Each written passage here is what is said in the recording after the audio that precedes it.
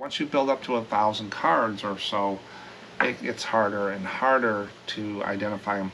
But there's a lot of ways to do it.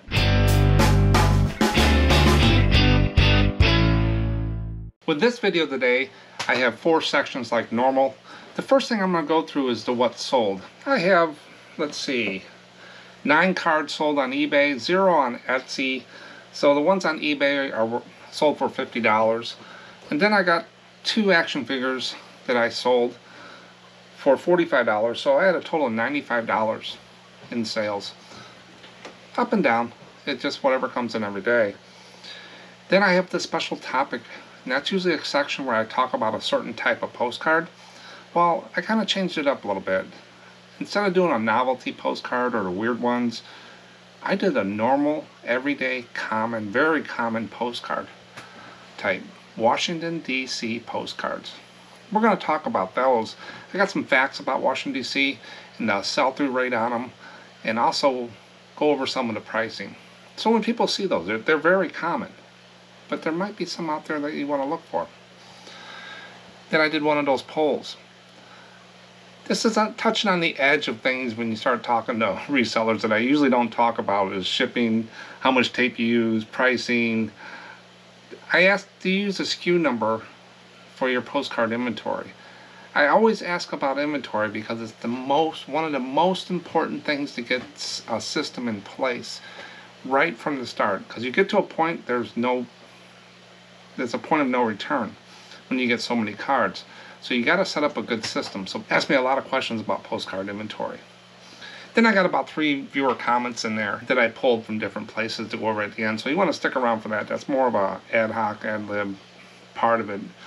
Just respond to my opinions. But let's go ahead and get started on what's sold. So I sold 9 cards on eBay. Let's see what I got here. I sold the elephants in a zoo in Chicago. Divided back card. Kind of an older card. I can feel it from on there. Sold between $4 and $5. Must be Animal Day because I sold the rosette spoonbills. These were spoonbills. Those are spoonbills. A lady bought 2 cards about spoonbills. Now, when you go and set up your store, everybody looking through postcards, would you have listed spoonbills?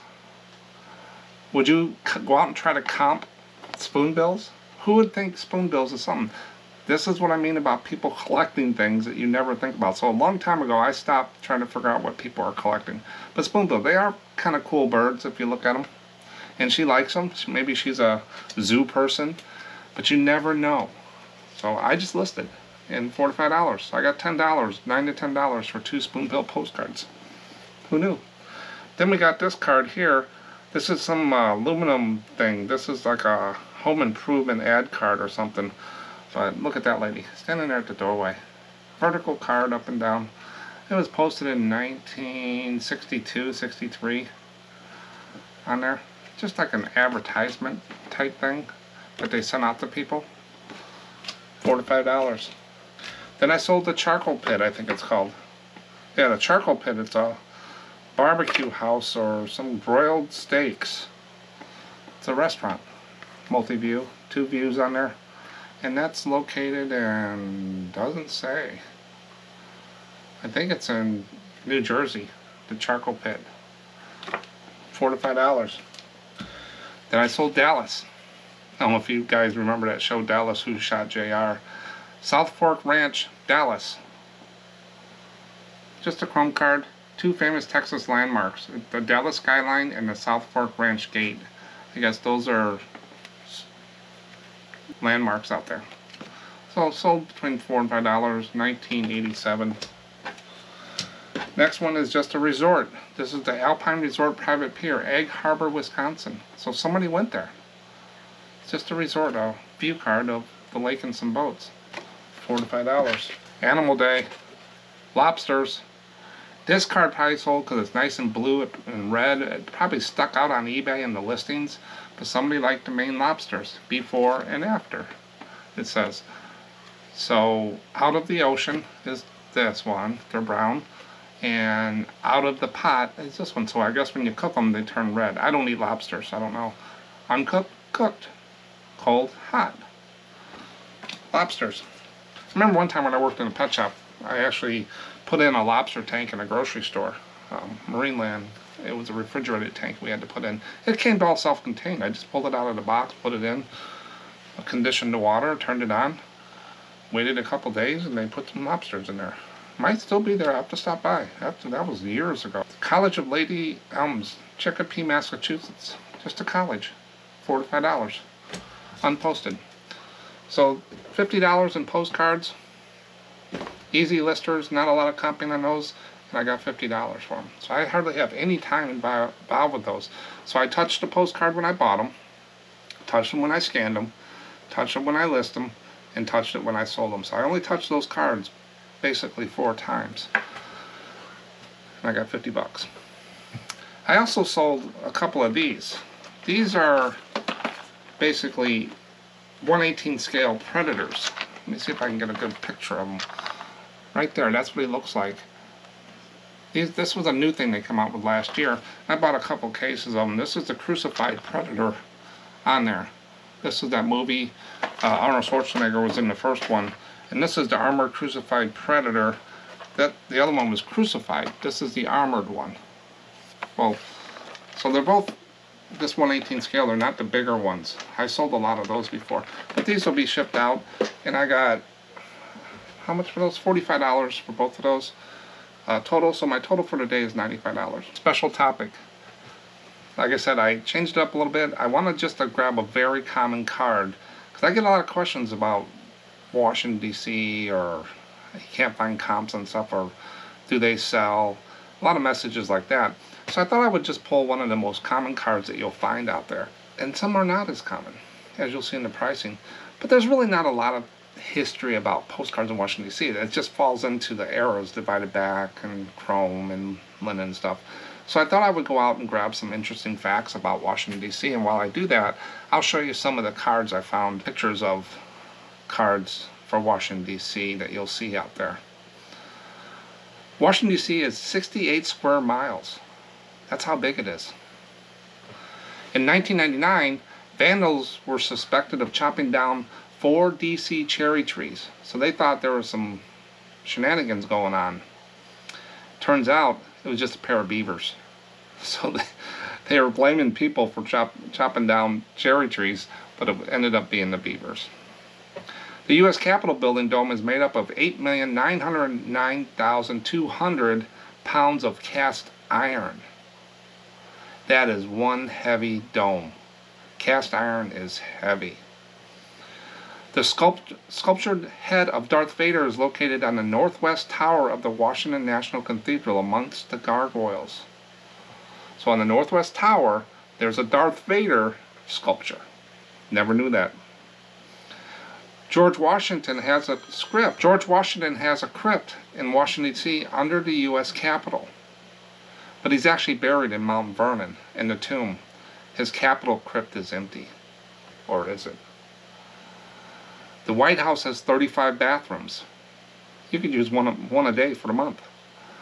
President Hoover and Adams both kept alligators as pets in the White House. The Library of Congress is home to more than 170 million items. If you look carefully, you'll find a typo on the Lincoln Memorial. Yeah, a typo. They made a mistake. In the word future on the north wall, in the word future, it's an E instead of an F. So whoever built it got an F. But those are just some facts that I found about Washington, D.C. I like the beaver one. They chewed up 4 trees and they thought people were doing it. But as you saw, those are the common cards going out there. And I've added this to the pricing in the last few videos, and I'll probably continue doing it, is sell-through rate. And a lot of people really think it's cryptic, it's hard to understand. It's not. Sell-through rate is basically the sold divided by listed times 100. And all the 100 does is move the decimal point to make it a percent. So the sell-through rate for what I put in eBay, Postcard space Washington space DC, there's 43,000 cards listed. Now that's just what eBay showed me. There's a little plus sign after that, but it says there's 43,000 postcards plus. So I took the 43,000 and then I clicked on the sold. filtered it by sold, and they say there's 2,300 sold out there. So as a calculation before, as you take the sold divided by the listing times 100, it's a 5% sell-through rate. Again, it doesn't mean anything unless you compare it to other things. So I've done this with all 50 states and a lot of other things, and I grabbed a few here that I've been using, and I will update this every 3 months or so. It doesn't change. It changes, but it doesn't change as often that I need to go through it. But Nevada is at 11%. That's one of the higher ones. Indiana's 8%. Texas is 7%, and one of the lower ones is New Hampshire. So Washington, D.C. is in the lower range. It's below average sell-through rate for those cards. And that's probably because they're common, targeted market, and there's just a lot of them out there. 43,000. 5% sell-through rate. I would be looking for anything over 8% to really key in on stuff. But if I do get them, I do list them. But I do have a lot of them, so I don't list a lot of the cherry trees, the Monticello, that's not there. The Jefferson Memorial, the Capitol, White House, a lot of those. Unless they're night scenes, I pretty much don't list too many of them anymore, because I have a lot of them. But with the 5% sell-through rate, I'm not really missing much. Let's look at some of the pricing I found out there. The sold high, sold low. So solds are more important because those are the actual sold ones. And then I look at what people are listing them for and what the high and lows. And it gives me a well-rounded picture. A lot of people don't care about listed. I do it because I want to see the whole picture real quick, just to see what people are listing. What's my competition, my real competition listing these things for? And as we know with postcards, they go from 99 cents up to the sky. But the first three for sold high, this was probably the highest one I found. I throw out the real top ones and I throw out the real bottom ones and kind of get the average, because that's what I find. That's where I deal in. I don't deal with the top cards or the low cards. I kind of stay in the average. But this is a RPPC postcard showing women's suffrage parade in Washington, D.C. There's a couple key words in here that you want to look for as you look for postcards. One is RPPC, and the next one is women's suffrage. Those are very unique cards in some areas. Kind of a topic that you got to be touchy with sometimes, but it was part of history. But women's suffrage parade in Washington, D.C. went for like $100. So look for women's suffrage cards back in those days. $98. Now I think he put his inventory number up front. You want to put what's up front. Maybe that's the name of the card or whatever. But I would just put postcard RPPC Women's Suffrage Parade Washington, D.C. You can put the date there, 1930 if you got the date.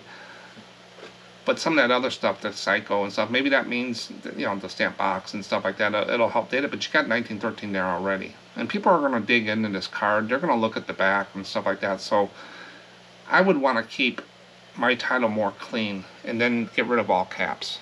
Now those are my opinions on what I do. Now what you do is one thing, and what you think of my opinions is one thing. Just let me know in the comments. But all caps is harder to read. That's been known even in texting world, and it is harder to read on there. And any slash marks quotations I take out, I capitalize like every other word, or every word except for is, the, for, and stuff like that. That's the way I do it. It makes my listings look uniform, but this is using all caps is just not a best practice. But $100. The next one was another one. Washington, D.C. early horse-drawn taxi at mansions, RPPC postcard. You're selling a postcard RPPC, move it to the front. Move what you're selling to the front. Our postcard RPPC, horse-drawn taxi, not early, at mansion, Washington, D.C. That's the title I would use, and I'm sure you guys would rearrange it a little more and get rid of all the caps. $55 in auction, $3.99. So he went for it to see if he can get for it, and he got $55. So he put his asking price in there. He tried, but he only got one bid. But he put in there probably what he wanted to get for that card. He was probably hoping for more, but he got what he wanted. That's how you do it. You don't put it in there for 99 cents, because that guy, one bid, would have got it for 99 cents. You got to find that one right person, or get 2 or 3 people in there bidding on these cards. Those are the auctions you see on YouTube and all that stuff. But this is how they're This is not normal. A lot of people will start them low, try to get people in there, but this guy did it right. He started it at a price that he wanted. Always wishing for more, but he didn't get two people going at it. $55. Next one is Trader Vic's Statler Hotel, Washington, D.C. Vintage Tiki Restaurant postcard. Postcard up front is what I do. Make it uniform. $22. He got 7 bids on there. So that's another good one. So you get something like this, maybe auctions where some of these unique cards, they're getting kind of higher on there. Not too bad. And I would move the title around a little bit, but that's my opinion. So if you're looking at the highs in the average category, $55 to $70, because you got to take the low and take the average. I'd say $55 to $60, $55 to $70 if you get some real good cards and do your homework. Then you go over and you look at the so low. They got to keep giving this stuff away. 99 cents. Vintage postcard of antique cars by U.S. Treasury, Washington, D.C. long ago.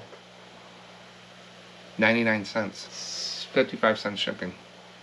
He didn't make any money. 1939 Washington, D.C. postcard, Harvey's Famous Restaurant, 107 Connecticut Avenue, linen. You know it's linen, and you probably wouldn't need to put the address in there, but you can do it, $1.60. You could probably got more for that card. Looks like a night scene. They probably could have done a little bit better with that. Did some homework, clean up the title on there. The next one is very common card. Washington Monument, unsent and vintage. So unposted, unsent, all that stuff, I don't put that in the title. They can see the images. Don't waste your time typing. That's my opinion. It's what I do. And the word the, try not to use the unless it's part of the title. And that part is in caps. And just harder to read. 99 cents. That's probably about right. I don't even list the Washington Monument anymore. I'll lot them up and put them in the flea market box. But I have enough of those in there. And they got 99 cents plus 65 cents shipping. Wasn't worth the time. Then we look at what people are listing these things for. I've listed this Pan American Union building, Washington, D.C. postcard unposted, 5/5/1915. I've listed it before. But if you look at it,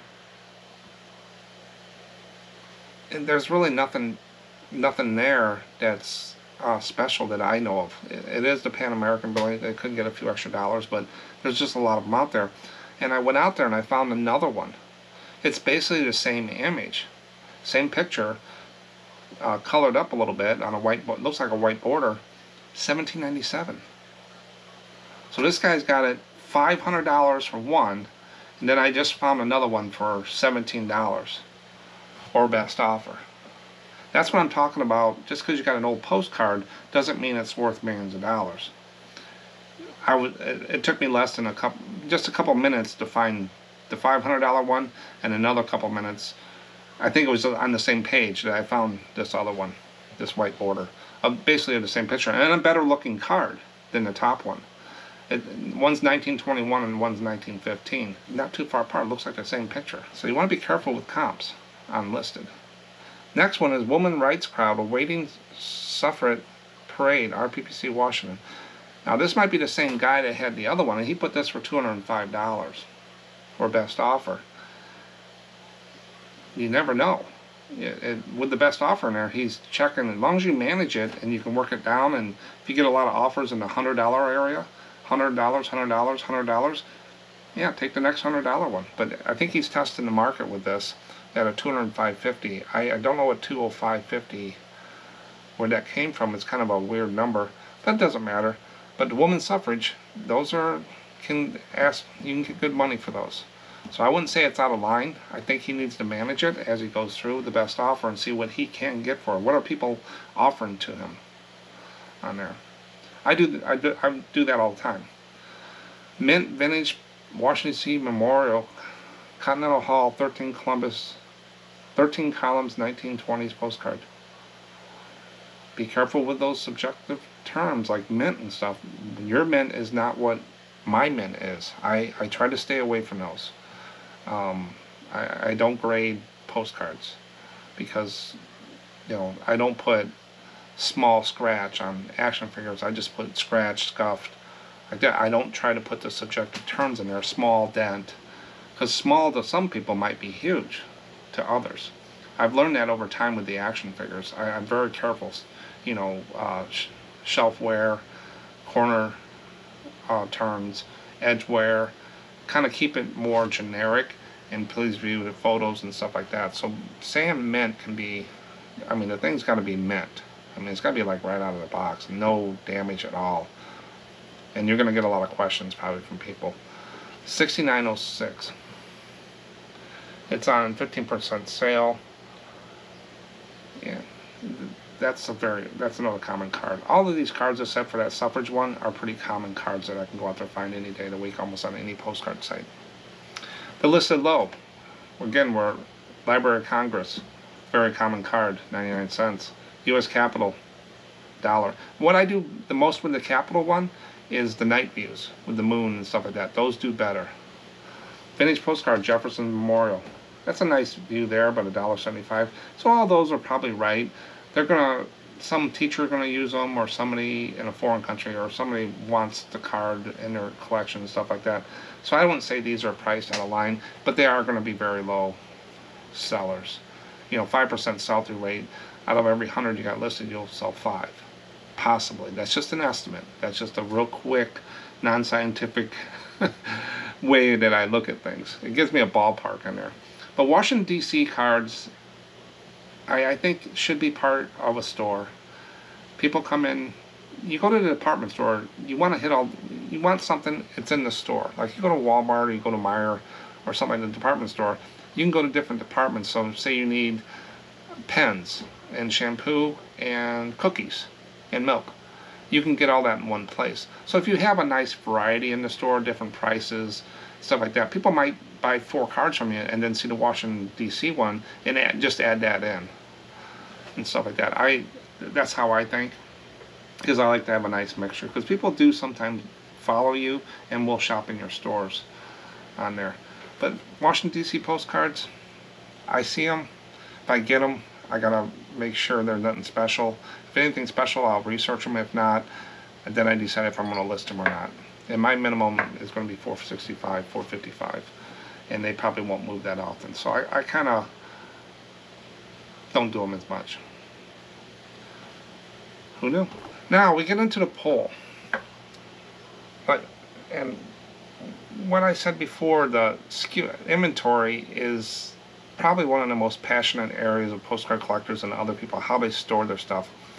And people always think they got the best way to do it, because they put a lot of time into it, a lot of passion, and the way they think, and everybody should do it their way. I'm not like that. As long as you got a system, I could care less how you store your postcards or how long it takes you to find one. But people on here have given best practices, and I have a lot of comments here. And I put this out here to get the comments, because I wanted to see if people use the SKUs. You know, a lot of people tell me what I do is a waste of time. A lot of people like the way I do it. It's across the board. It shouldn't matter that often. I'm just showing how I do it, and then when other people come in, is anything pop out that is a best practice that people do across the board that they found? So the question was, do you use the SKU number for your postcard inventory? So basically an individual number for each postcard. Instead of putting, like this card here, it's the Cottages of Our Lady of Ellen, Chicopee, Massachusetts. A lot of people would store this in M for Massachusetts. Some people would put it in the shrine. It's whatever you do, or chrome in there. Well, that's fine, but once you build up to 1,000 cards or so, it's harder and harder to identify them.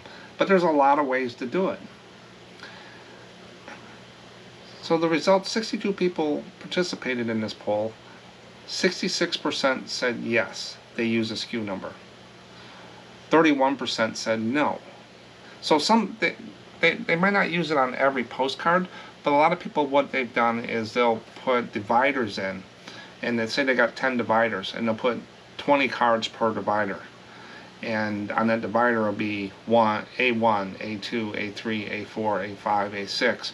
In the custom label field on eBay, they'll put A1. So they'll go over and they got to pick up they'll go to A1 and they'll pick out the 20 cards and they'll look through them.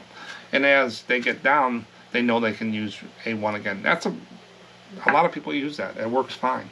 It's how you want to do it, how you think the space you have, etc. like that. But you want to get a system in place as early as possible, because you'll get to a point, if you're serious about postcards, where there's a point of no return. Like, for me to change the way I do it, no, I'm not going to go through and change the way I do it. I'm just going to putter through what I have. I think Biff Buffalo's the same way. He does his with states and stuff like that. He's at a point with so many cards, and Kelly probably is too. That's just the way they do it. They're used to it. It works. I got some flaws in mine. I'm sure they have a little bit of things they'd like to change on theirs, but we're not going to do it. We're over 30,000 postcards. It's just not worth the time. I'd rather spend the extra 30 seconds to find a card than actually go through and change 30,000 cards to get that back.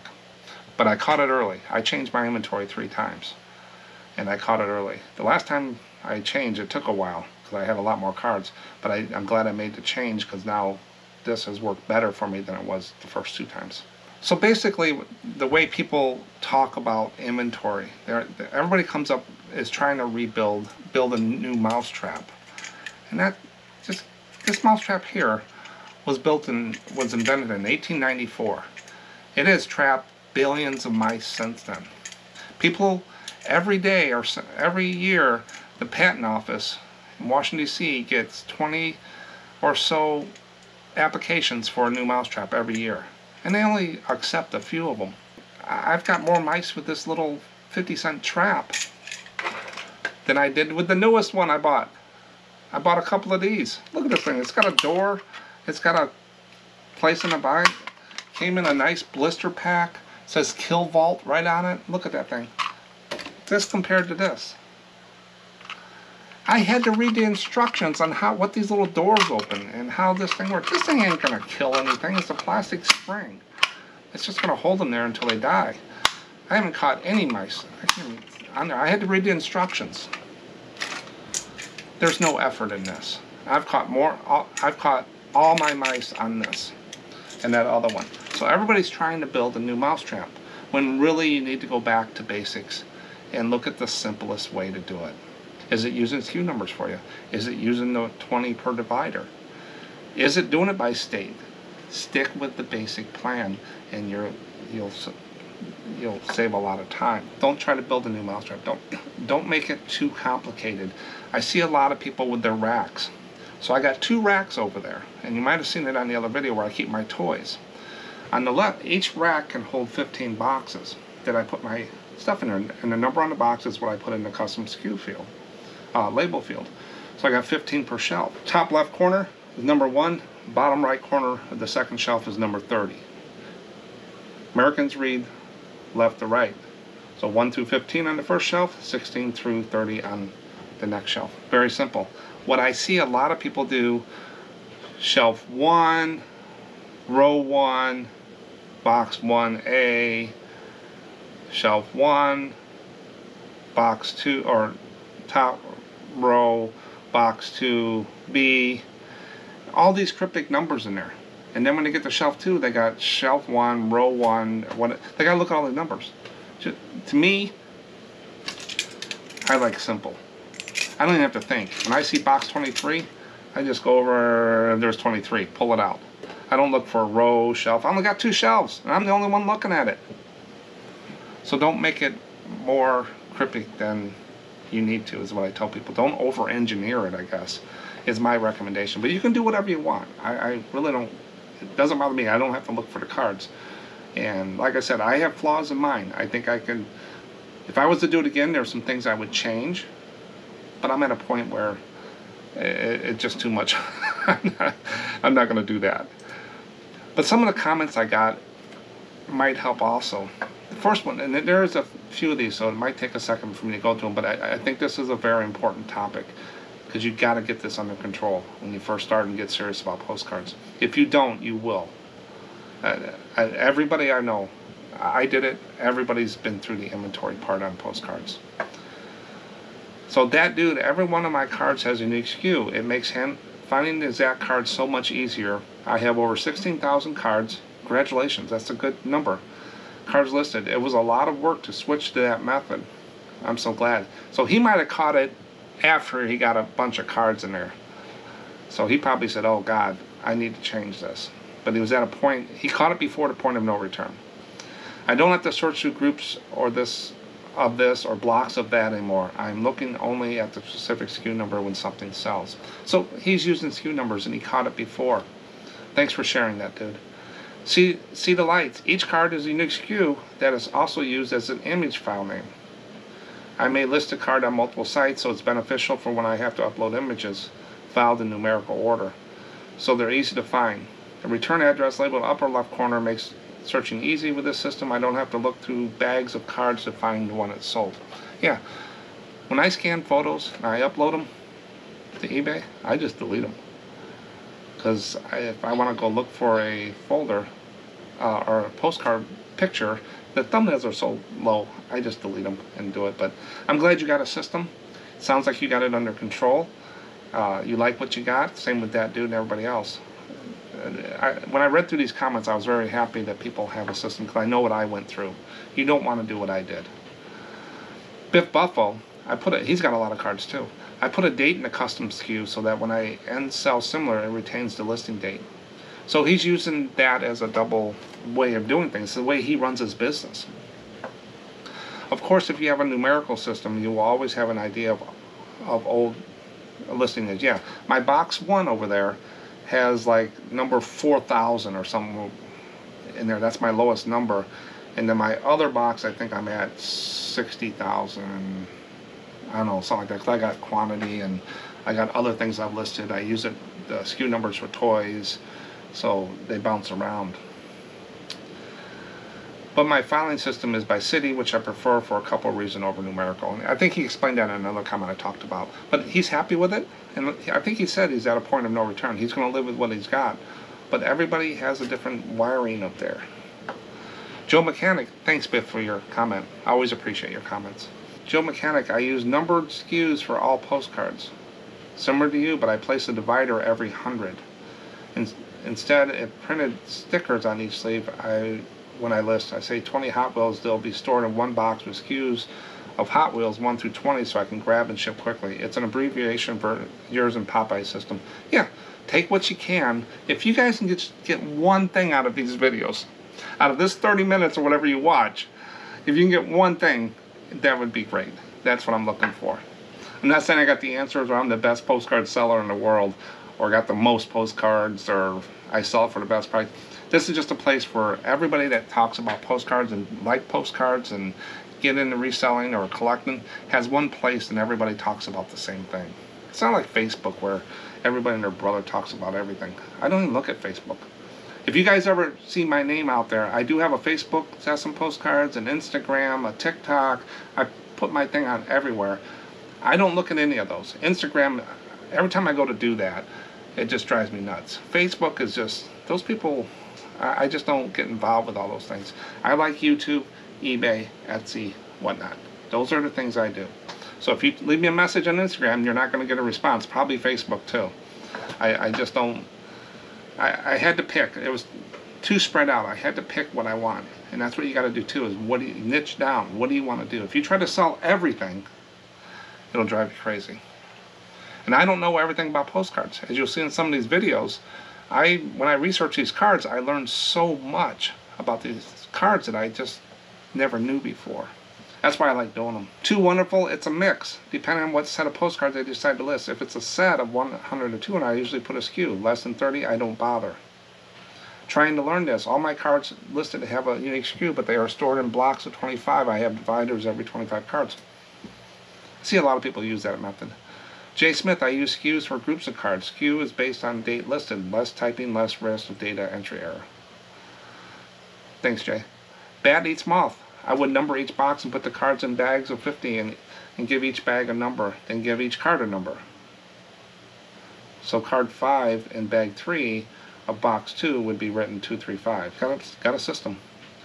And I think Bat Eats Moth also said he's getting out selling his postcards, so if you can find his store, he's selling them in lots.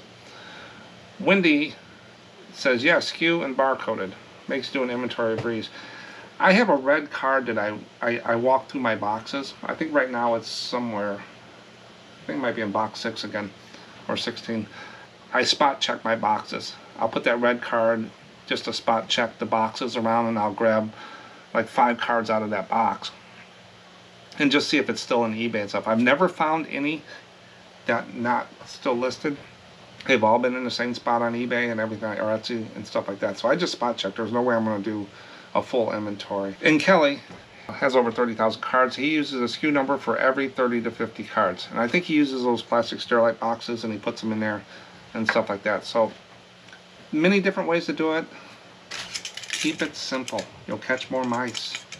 If you try to make it like this, with all these little doors, this crazy kill vault, you're going to pay up on it, it's going to cost you. And I don't even know what this thing does. I forgot how I loaded it. I got to read the instructions again. Haven't caught anything on there. I've caught dozens of mice over the years on these. And I just throw the whole trap away. They're cheap. So make it simple. Don't make it hard. Got any questions? I got videos out there how I do it. I talk about this a lot. So pick out what you need and just make it happen. But get it earlier than later. I'm just warning you from experience. That's the poll. Make sure you check them out in the community tab. I think it does send a notification out if you subscribe and hit the bell icon. It will send it out there when these go out. I think I just sent one the other night on something I'm doing research for and I want to know opinions about something. And some people have responded, so I appreciate that. Viewer comments. I do these at the end of every video. These are comments that come into people. A lot of them you guys don't see because they come in the email or they're hidden or stuff like that, or I've gotten them other places or messages in eBay. Most of these, I think all these, 2 of these are from YouTube, the other one's an email. Shrieker20 says, I've sold Lewis Wayne for $50. So that's from my video, I think, right away postcards, where I had the cats. I know the mans are cats, and Lewis Wayne comes to mind, but that didn't click on me when I did the video that it was the cats, and anamorphic cats. And when Shrieker said that, I said, yeah, that's who it is. So he sold Lewis Wayne for $50.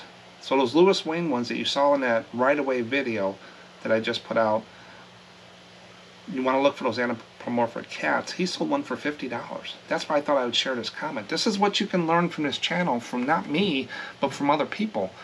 So look for Lewis Wayne, and here's proof that you can sell these things for good money. Usually cat related, as that was what he was known for. Anamorphized cats. Thanks, Shrieker, for that information. And if anybody else has anything they want to put in comments, stuff like this, it just helps everybody to find these cards and get them back out to the people that want them. And we might be underpricing some of these things or just don't know. That's a good comment. Thanks again. Bill's Business. I'm not really upset about eBay sellers who underprice their listings. I think I talk about that all the time I do pricing. If a listing is priced way under market, it will sell quickly and therefore not be competing against my listing. Sometimes I would say yes and no, or maybe. I agree with you, Bill. I do. What I think it is, there's Julie, I think, stated there's if you price something higher, people perceive value. If you price it too low, it's not a perceived, like, so there, to me it's a perceived value, like Julie said on there. So those 99-cent cards might not sell, but I do agree with you. I see your point. Thanks, Bill. Thank you for your time and all your videos. I have learned a bunch and it has helped me list and sell more cards. Great. That's all I ask. I have filed my first claim with eBay protection on eBay standard envelope and received my money. Never knew this was an option. Thank you. And what this person's talking about is they've watched the videos and they've learned something. If they got one thing out of one video, great. But the eBay shipping protection is if you send something eBay standard envelope and it says and the customer says they did not receive it, you can refund them and get your money back by filing a claim. I did a video about that and I walk you through the whole process. I just did one again the other day. I got my money back in 2-3 days. Sure, it's only $5, but it adds up on there. So you really have a full protection on that eBay standard envelope if you use it. But watch that video and it'll walk you through where to get all the information and stuff like that, and how I track it. So you can't put it in. It has to be over 30 days and now no later than 90. So you should have a way to track it a little bit, and it goes by the shipping label date on there. But I'm glad you're using it. A lot of people have said the same thing. They really didn't know how to do it, or they didn't know about it. And some people said they've known about it and they've used it. So I'm glad I'm reaching the right people on that. That's why I did that video. Now with Washington, D.C. comes to mind patriotic postcards. Check this video out here to learn more about patriotic postcards. They're hit and miss for me. I bought a bunch of George Washingtons and stuff like that. I think I finally put them on Whatnot and got rid of them. Thanks for watching. That's all I got for you today. Good luck out there, and I'll catch you on the next one. Thanks.